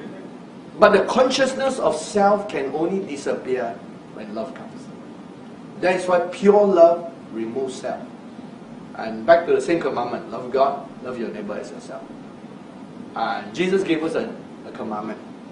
He says to love one another as He loved us. You know why He gave us that? That is the way we become unselfish. By taking care of others, then we automatically become selfless. So it all ties to faith. It's because it's all tied to faith, and faith tied to hearing God. That's why love is important. Yes. These are from the internet. How does one reach and maintain the pure heart level? Good question. Answer is found in Hebrews chapter 4 verse 12. Hebrews 4 verse 12. And it says that the Word of God is living, which is from the word Zoe, full of life. And the Word of God is living and is powerful, from the word energizing. And it's sharper than a two-edged sword. It can cut between spirit and soul, bone and marrow. And so we know that the Word of God is the ability to separate all your thoughts. So you can, in order to keep something clean, you must know what is not clean. Only the Word can show you what is not clean. And the Word of God in Hebrews 4:12 discerns the thoughts and even the intentions of the heart. Remember I talked about intention? Only the Word can check our intention. And it cuts it. Also John chapter 15 verse 3. My word has made you clean. And that word is directly tied to Matthew 5 verse 8. Because in Matthew 5 verse 8 it says, blessed are the pure in heart, for they shall see God. The word pure is from the Greek word katarizo. So he's saying, blessed are the katarizo, for they shall see God. Then in John 15 verse 3, my word, which is actually logos, my logos has made you clean. You know the word clean in John 15 verse 3 is katarizo. He says, my word has made you katarizo. So when you link those two verses together, the solution is the word. Only the word and abundance of the word can retain pure heart. And I end this question with this illustration. You know why Jesus cleaned the disciples' feet? Okay, one your common answer is for humility, correct? He wants to show that He's a servant to them and that He teach them to serve one another. Remember Jesus washing the disciples' feet?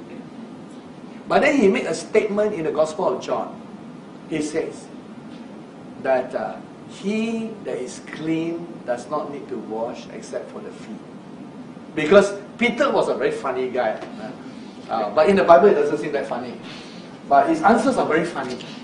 Because when Jesus came to clean his feet, you remember what his first word? What? No, before that. He said, no, you cannot do this to me.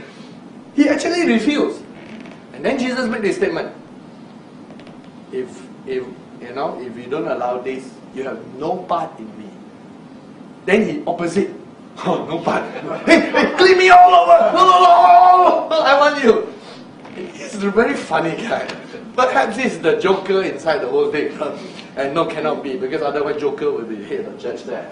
But then when he said that, Jesus replied, he that is clean or washed doesn't need to be washed except for the feet. And then Jesus said, what I do to you, do likewise. Why only feet? Because the feet is the part of you that contact the earth. In those days, they don't wear boots or shoes that much. They wear sandals. And it's customary, and we Asians know that in societies where you got slippers, you need to wash your feet. Get dusty all the time. The dust gets on them. That was a reality. So when they go to a house, sometimes they got a place to wash your feet before you go in. Otherwise, you dirty the whole house. And your feet contacts the earth. The dust of the earth cling to. No matter how spiritual you are, you just have to spend 1 week shopping, doing nothing without the word. You become a worldly already. The word clings to you. The word clings, the dust clings to you. The thoughts of the word clings to you. And you need washing. What's the washing? Ephesians 5. Jesus cleans the church by the washing of the word. My word has made you clean. And so no matter how spiritual we are, you need daily washing. I don't know how many times a day each one of you bathe. But I know some people in Australia and some other colder country, they don't bathe but once a week. Some people don't bathe at all. But we are used to bathing at least once. I bathe at least twice a day. I can never go to bed without bathing. Right? I just need to clean myself up. And so I bathe twice a day. Now, when did I reveal this secret to you? It's not secret. So anyway, bathe once. But then why do we bathe? Because you got sticky, dusty, and sweat, and all the things cling to you. You could feel it.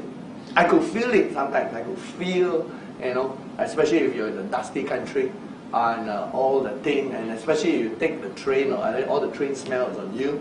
And so this is part of being in this world, although we're not of the world. You need daily baths. And the only thing that can remove the world is the word. So Jesus' story of washing feet is illustrating of every day you need the word. No matter how strong you are spiritually, how prayed up you are, every day we still need the word. Because the word brings us back to the heavenly perspective. You just absent a while from the word, you already become worldly. It's the natural course of events. I have one question. Yes. When Jesus said, my words are spirit, what does it mean this word is spirit? Okay. That one is from John chapter 6 verse 63. Where Jesus says, my words are spirit and they are life. And the Greek word actually says, my words are pneuma and they are zoe. And so Jesus was talking about the content of his words. Every word. Remember we talked about how important the words amount is. If it's important for us, can you imagine how important it was for Jesus? And every word that Jesus speaks has to be in line with the word, because he was the word made flesh. And so he's talking about words are containers. And the devil's words, okay, now we got to illustrate with the other side. The devil's words, are they spirit and are they life? Can someone answer me? Someone? I'm going to throw you back the question. The word devil light, the devil word is light, so you have to destroy. Okay, you need the definition a little bit. Yes. Close to it. Any more definition? Okay. The devil's words are spirit and they are death. Because they produce death. They contain death. They contain fear, which is, there are many qualities of death. So when the devil's words come, it produces fear. When the devil's words come, it produces fear, then death. But it's also spirit. Except it is from the other realm of the spirit. Now you're beginning to get the understanding. Words are containers. We humans speak words. And we human got another. I illustrate with the devil, let me illustrate with human. A human who is not spiritual. Tons of words. Right? Tons of words sometimes. But their words sometimes have no spirit and no life. Because their words are from the soul. It's empty words and empty sound. And because they don't have life also. Now, we all have to be like Jesus. So that we are filled with spiritual life. When you speak, your words got spiritual life. And your words are from your spirit and not from your soul.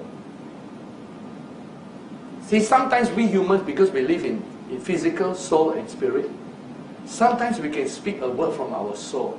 As for example, when you have a long day, at the end of the long day, you went home and you say, I am tired. Now who said that? Your soul or your spirit? Soul. Correct. So when your soul speaks it, it doesn't have spirit life. Your soul speaking. And the secret is not saying, well, cannot speak everything, only spirit come out. Then when you're dialogue with someone, not much conversation. Because we humans got the natural level and all that. Then cannot talk about durian because durian is not in the spirit. so how do we converse about food? How do we discuss what to eat after that? But except today no eating. Today all fasting still. Second day of fast. And tomorrow is the third day. And you discuss what to eat on Tuesday. So how to discuss what to eat when discussing what to eat is all natural. So of course we have to discuss something is natural, something is so high, but we learn the difference. That sometimes the words can contain just natural things. When you're discussing about durian, how much spiritual knowledge is inside there? Not much, right? And then of course, when you're discussing durian, you think angels will be watching. No, they're not interested. They just hang out among themselves, right? But when you start talking about things of the Lord, they are interested. Because performance of the spiritual dimension. Angels are spirit. So the human got this level, the devil got that level. Jesus, his words are spirit and their life. So that means what it contains. Contains spirit and life. Praise God. Okay, the online people are asking question now. In the throne room, what do the pillars spoken about in Revelations do? I am assuming not the actual pillars you're talking about. God made you a pillar in the temple of God. I'm assuming that's the question.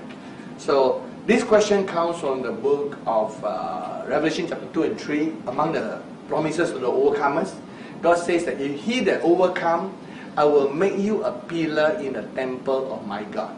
So probably some of you, wow, go to heaven, God take you and kiss you. And then we are all there walking freely in heaven, all paradise, and we see, hey, what is that person there? Oh, he overcame and became a pillar in the temple of God. So it's actually, pillars means foundational people in a new heaven and a new earth. You could actually move about. It's not like you're stuck kind of thing. The city, the Jerusalem is the bride of Christ. And notice the bride of Christ are people going and coming. And so pillars mean what it is in the book of Revelation, as it does in the book of Galatians. In Galatians, Paul said that he perceived that Peter, that is Cephas, and James are pillars in the church. He used the word pillars. So he's talking about people who are key leaders. And so the interpretation here is that you become a key leader that God uses, even in a spiritual dimension. That's a pillar. And so we can say, be a pillar, but not a caterpillar. Butterfly is fine. Caterpillar for some time, but grow into a butterfly. Right. Ezekiel chapter 36, verse 2 to 27, verse 37, it says, God says, He will give us a new heart, put a new spirit in us, put His spirit in us to cause us to walk in His statutes, keep His judgment. Can we pray to receive all three? In other words, a new heart, a new spirit, and put His spirit in us? Yes. Because all those three are staggered process. There are three different processes. And if you want to know more about this process, Hebrews chapter 8 and Hebrews chapter 10. There is a difference between God put His laws in your heart and write them in your mind, and God put His laws in your mind and write them in your heart. Hebrews 8 and Hebrews 10 slightly different. And so this talks about the different areas in which God is renewing us and conforming our heart and our mind. So the question is, can we pray for all three? The answer is yes, because they are all different processes. Oh, we finished. Any more questions from the floor here?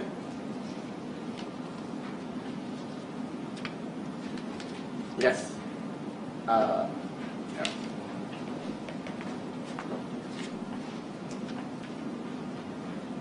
There are two, it seems in the Bible, there's two types of experiences in the room or the visions.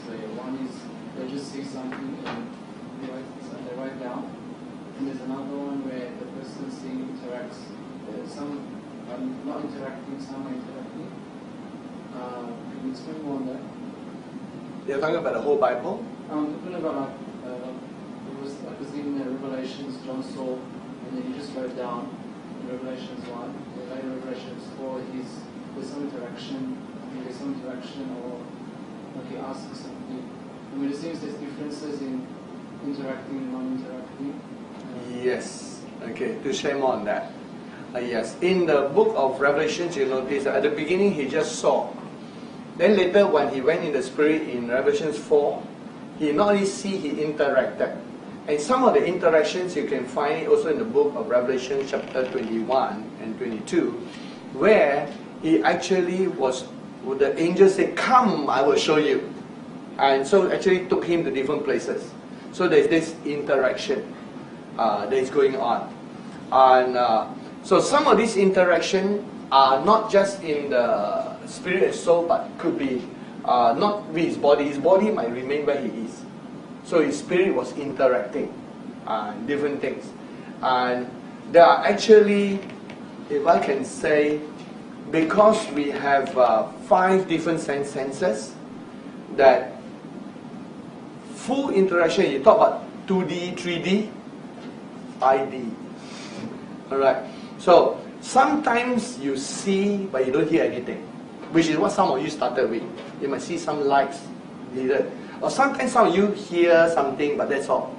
You thought you hear. Remember when Jesus gave thanks to the Father in the Gospel of John, and then a voice spoke, that I've glorified it and I will glorify His name. When Jesus said to glorify the Father glorify me with thy glory. And then when the voice spoke, some heard, Jesus heard the voice, some heard it thundered. Some say it thundered, some hear the thunder. They didn't hear the voice. Some just didn't hear anything. So notice the different interaction. And so when you can interact, the sense of touch has come. And so it depends on the development of your 5 senses. If only one of your 5 senses, like some of you, funny, each person is different. Some begin by hearing, some begin by seeing, some begin by smelling. Some people smell the incense, or smell perfume, or smell certain things in the spiritual dimension. And some people might sense a sense of touch, like heaviness or lightness. That's very a sense of touch. Some sense a sense of taste. They can taste a certain sweetness that is there. So sometimes we have one dimension. Then as two of the senses develop, it's two-dimensional. 3, 4. In a full interaction, it's all 5 working. All 5 of your spiritual senses working. You could see, you could hear, and all those. And then even if they're working, they got different degrees of working. Sometimes you're seeing blurry but hearing clearly. And it depends on energizing. As I say, there are 2 energizing. One, if you're energized from the inside, that's your inner vision. Then sometimes you're energized from the outside. Energized from the outside tend to be very clear, but not much inner witness sensation. Then the strongest is you're energized from the inside and the outside. So your 5 senses can be energized from two ways, inside and outside. Or just from the outside, that means some spiritual thing is trying to come. Like I say, I can switch off sometimes. You get tired of seeing all the time, and you just want to, because the spiritual world is very fascinating, and there's no end to it. So sometimes when I read the Bible, when I want to just do my meditation, I just switch off, don't pay attention. The type of switching off is still there in the background, but I don't pay attention to it. For me, switching off is like don't pay attention to it and just concentrate. Then even when you switch off, not pay attention, urgently God still can intrude in. Sometimes I notice they just still come in because it's an urgent message that God has. And then at other times, like I have a diary where I record some of the downloads. Some days I just left it, even though there's a lot of things happening. Because to me, those you get used to it, and it's not like I didn't record. Like yesterday, I spent after all night prayer, went for a nap, and then got up and did some visitation, come back, and then straight away I was just doing research, and I had to finalize all the places to build altars and the hotels to stay in, so that all the rest of you can do your bookings and everything. So I wanted to finish everything yesterday. I finished at 11 p.m. During the midst of all those things, I got interaction. So when I was doing research, I told you there's an angel. When I pull up mountains in Ontario, so I was looking at the computer screen. Then I heard a voice on my right say, "Mount McKay, this is the one." I didn't even bother to turn to look. So I didn't record those experiences down. But it's your daily life, it's your interaction that is there. And so once your 5 senses are open, the interaction can come at any time. And so it depends on how much of your spirit senses are working. But don't worry if 1 or 2 senses not working properly. Like in the early days, even Arion himself, when he was seeing, and then Raghura L from Australia came to visit him, and then he tried to see but he couldn't see, and then Raghura said, "Don't worry about seeing me clearly yet, just hear this message." See? And he wants you to get, main thing is to download, get a message, and then later on you can develop the seeing. Then sometimes if you're trying to see, if you're not careful, your soul tries to impose a message. That means, let's say if Jesus appeared to you in your inner vision, your soul will try to impose a picture that you have of Jesus from your own picture upon the real Jesus. And so you got to avoid, make sure your soul is at rest, not trying to do anything during the downloads. And so we got to let the soul be at a restful state. So there are different, up to 5 degrees of 5 senses of interaction, and then there are different levels of interaction. And then it reverses into you. For example, sometimes you got a reaction and it doesn't affect your body. For me, my body is adapted to a certain level. So when there's a reaction in the spirit, I would seldom have my body vibrating. But once in a while, I just enjoy, and just pray and just let it flow. But otherwise, my body absorbs it. But for some people, when a certain level of energizing, your body just reacts. And because the body lacks the word. It needs more word to be assimilated into your body. And in the book of Proverbs 3, it say the word can become flesh. And in the book of Hebrews 4:12, the word of God can come into your marrow and your bone. It cuts the marrow and bone. That means it does something there. Your marrow is where your stem cells are produced. From your stem cells in your bone marrow, spreads to your body, so your body can become more closer to the word. In other words, your body is not just energized by biological food. Your body part of energizing is actually receiving from the word and the spirit. So then it can contain more of the spiritual energy of God. Thank you.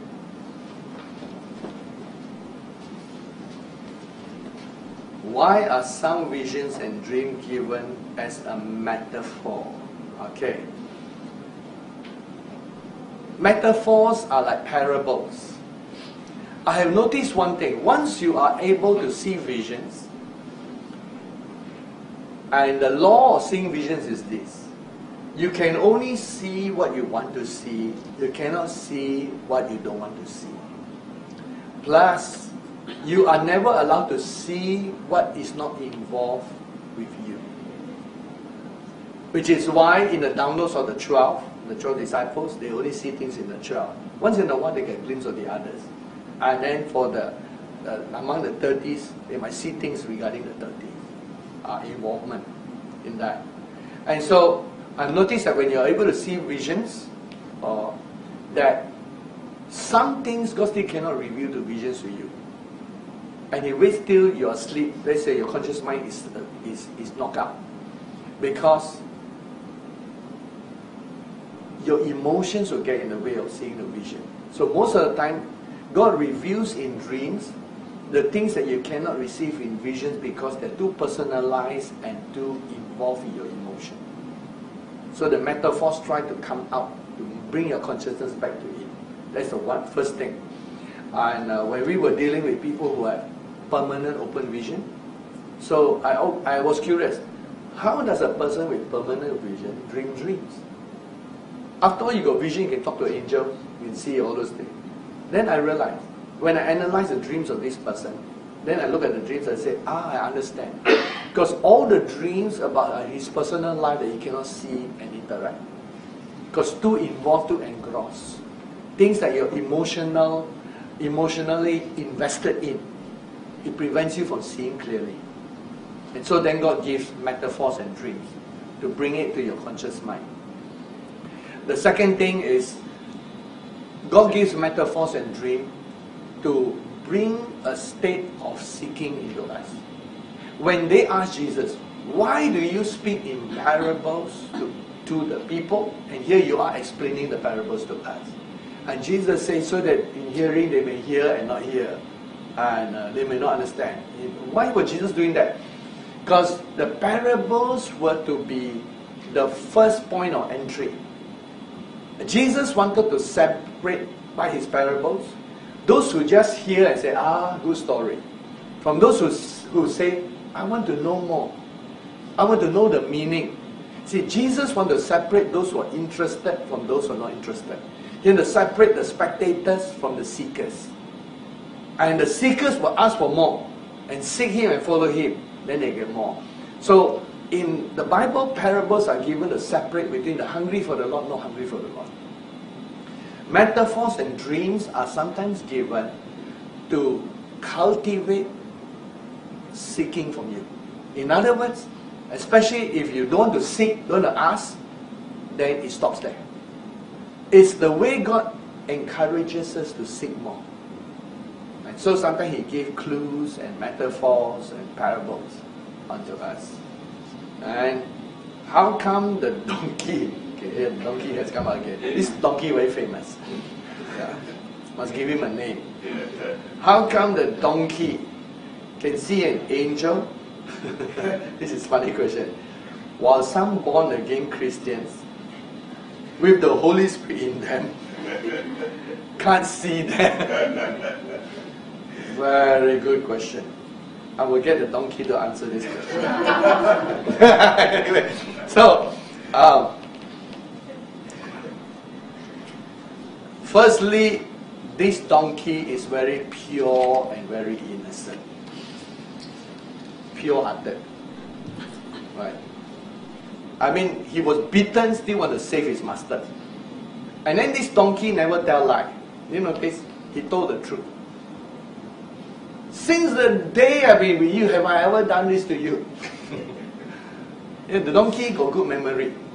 So the donkey was telling the truth. And so there's some innocence and purity. And I think the donkey was an illustration of the innocence and all that. And then, secondly, there's the innocence. Secondly, donkey was a good donkey. Do you know if the donkey keep walking, the donkey will live, but the bailer will die? So this donkey was selfless donkey.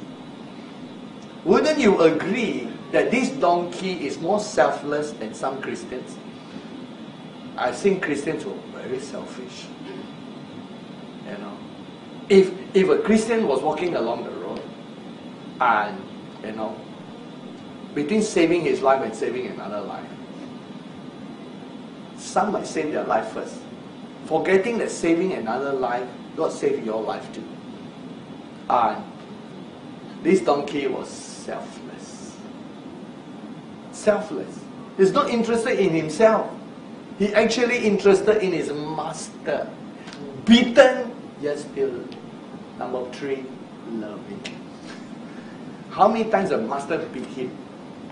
Until he's black and blue. But I would say, if this donkey, if we can say an animal can love, this was a very loving donkey. Saved his master's life 3 times. Selfless and loving. After one beating, the donkey said, don't care anymore. Right? Donkey said, oh, after beating blue and black, still saved the master second time. And so, there are some, what I said, Christian qualities in this donkey. Although cannot be born again. So we can learn much from this donkey. And I think a lot of born again Christians, they are not honest. Not honest and sincere. And they say something with their mouth, but they do something behind your back. And they're not who they seem to be. They are two-faced and double-minded, but two-faced. In front of you, they are nice. Behind, they are actually stabbing you in the back. And they're doing things. So, opposite for the donkey. Number 2, a lot of Christians are selfish. Number 3, a lot of Christians are looking for themselves and not loving at all. They love themselves, they don't love others. This donkey, he loved his master. Protected his master. And in a sense, almost gave his life for the master. You know, all the beatings. Praise God. So we end with the donkey. And nothing here. Very good. Right. Alright, so remember this series is a Throne Room Series 1. And in future we might have Throne Room Series 2. We continue to enter into the presence of God and remain in the presence and learn that all your 5 spiritual senses can be open to interact with God. But let it flow to you in God's time. Cannot suddenly, it will grow. Let's go to God in prayer. Father, we thank you for your grace and your mercy that you cause to flow upon our lives. Fill us, oh Father God, so that we know the fullness of your Spirit, the fullness of your throne room.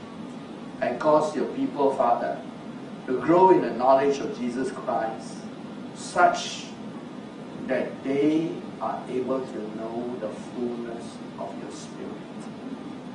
As we grow from glory to glory and grace to grace, establish us in the mercies and in the grace of God. Cause us, Father God, that wisdom will come upon your people as they handle the matters of the Spirit. Let wisdom, Father, grow so that the knowledge of the spiritual dimension, the knowledge of the things of the Spirit will be easily flowing upon each heart and each life. We give thanks to you, Father, for all that you do. We bless you to minister unto your life, Lord. Thank you, Father, for all your mercies. In Jesus' name. Amen. Let's all rise together.